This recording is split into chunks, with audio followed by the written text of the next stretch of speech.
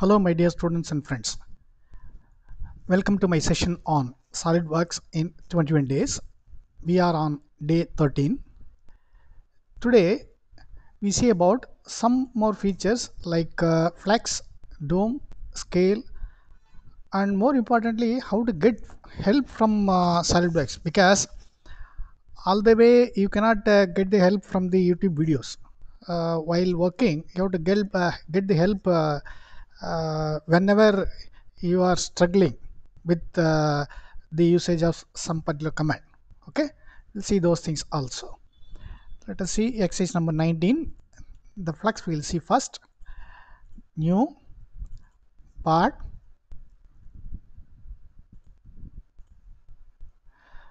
I want to use a hexagonal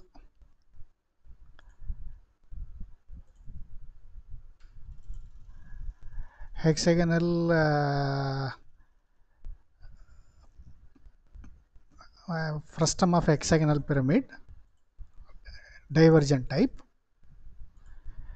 Maybe by base is 40. Then let me fillet something. Sketch fillet.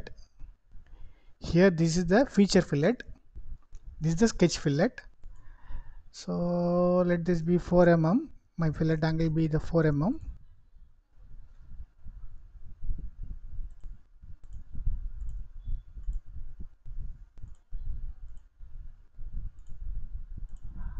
I filleted all the 6 corners.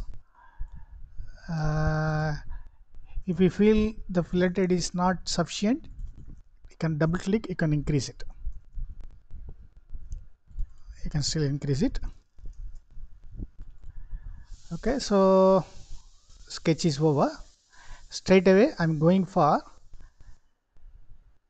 extrusion of boss extrude of up to 80 mm, draft outward, maybe say 20 degree or so. 20 degree seems too large. Okay, let it be 10 degree. A divergent type, right? And now let me use the flex command here. Insert feature flex. This time I'm going for twisting. There are 4 options. Okay, I'll tell you only about twisting. Okay, or even bending also we can see. Okay, let us see twisting first. I'm selecting this plane, this face. Then to twist it, now let me, you see, the moment I bring my cursor here, now I can twist it. Now I selected by clicking the left, clicking the left button. Okay, this way. Yeah. Okay, so twist is introduced here. Minus 47, you know, so plus 45, let it be. So the twisting angle is 45 degrees. You see what happens? Now it is twisted at an angle of 45 degrees. Okay, then the flex is over now.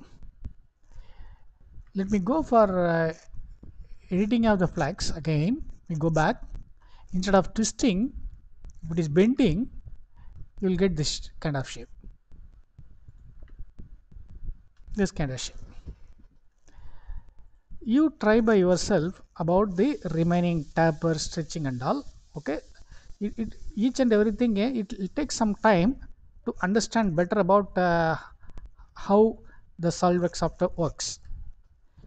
You see, this is the top front view, side view, top view, the line drawing, front view, side view and top view, isometric view, and so on. Let me fillet the bottom side with a fillet radius of, say, let us say 10 mm. Okay. Oh, thus that edge alone has been filleted. Instead of edge, let me delete the edge. Let me select the face. You see what happens? All the edges are filleted. Now let me go for shell. Shell thickness of maybe 2 mm thickness or 1.5 mm thickness.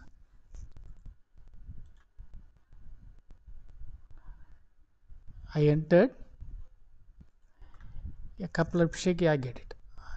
A couplet shape. I got it. A hollow one is something like a sheet metal. Now let me roll back. The shell portion is rolled back. Now if I cut it,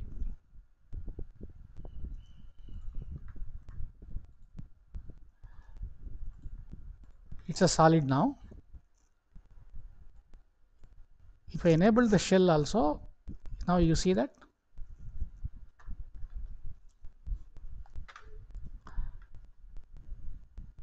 Okay, so that is it. So like this you can create a flower vase and other things also. Let me undo this one. Let me delete the shell. Okay, what is the file name? Exercise 19.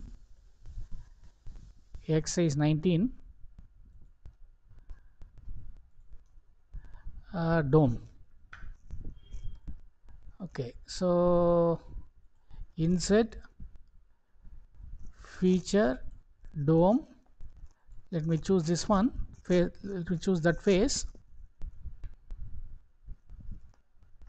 Now you see that I will be slowly increasing the value. A bulge you will get.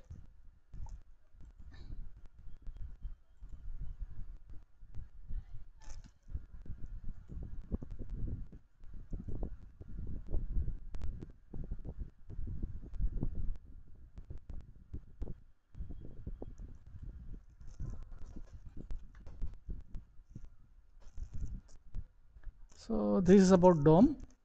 Again, there are in the editing there are some more parameters here. Constraint, point or sketch, direction. If you use these things, you will get a different shape onto the dome. Okay, let me delete this also. Now I am about to draw something over this particular surface.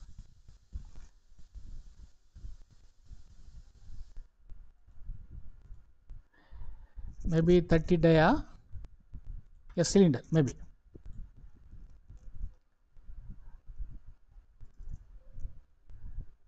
Height 60.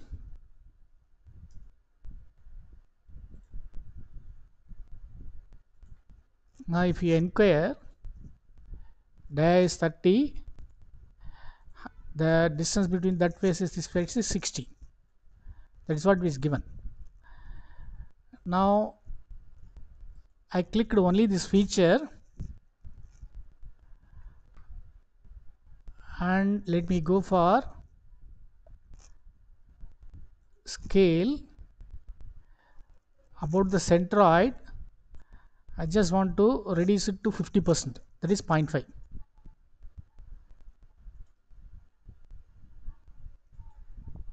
Oh, all previously it was thing, now it is only 15 there, but incidentally all the full part is scaled. Sorry, the full part is scaled. Sometimes you may require these features, especially when you go for assembly. Okay, so 50% of one particular thing, 70% of one particular part is alone is sufficient. So that time you can use a scale in the part file, right? So this is about scale. Let me delete the scale.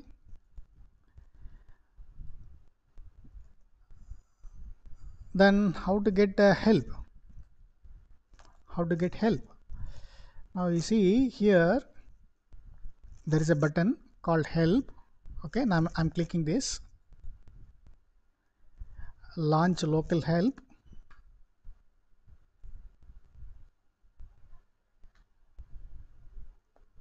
Go there. Maximize. First you will get this kind of thing. Go for search. Suppose say if you want to get to know about a different command, sweep command, type sweep and enter. You will get a list that contains various help related to sweep. Okay, so let me choose the first one. So it is about set the sweep property manager option based on the sweep feature, sketch a profile and a path. So this is how you can go for you can get a help, right? Let me type boss.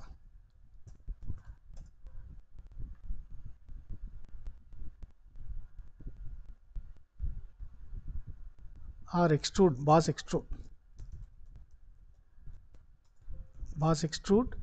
the extrude property manager. So this is the extrude property manager. So you'll get all the helps. Sometime you may have a small video also available in the help. You can just play that also. Let me see. Loft of beams and trusses, no help. Loft property manager.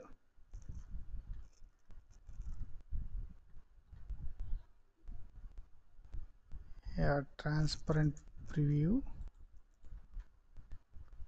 Sometimes you may have examples of sketch features, examples of. Let me back. Lofts.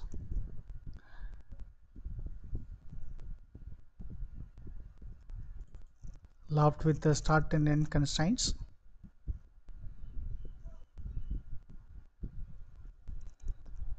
So like that you'll get help from various topics. Let me go back. Let me erase this also.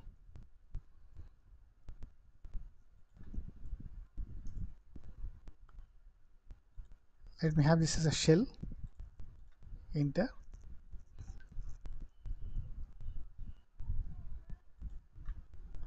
So it is something like a flower vase, okay, or a teacup. Okay, this is the shaded with edges. If you remove the edges, it will look like this. It will look like this. You'll see it in a different color.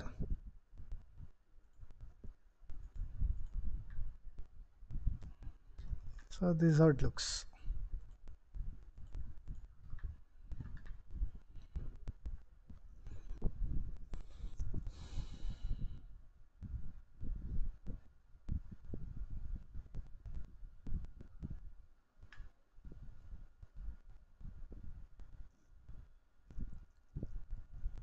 Okay, so it's a very short video this time. Today's session is a very short video actually, but you understood about the flex dome scale and how to get help, especially, right, from my session actually. Okay, so we have almost I took some basic examples only for your better understanding. Even yesterday I showed one complex machine, so feeding come cutting.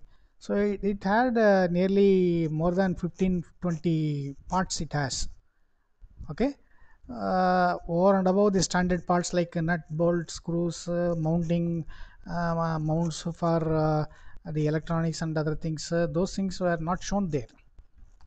Okay, so if you consider all these things, that particular machine probably it would have nearly more than 10 different 100 different parts, right?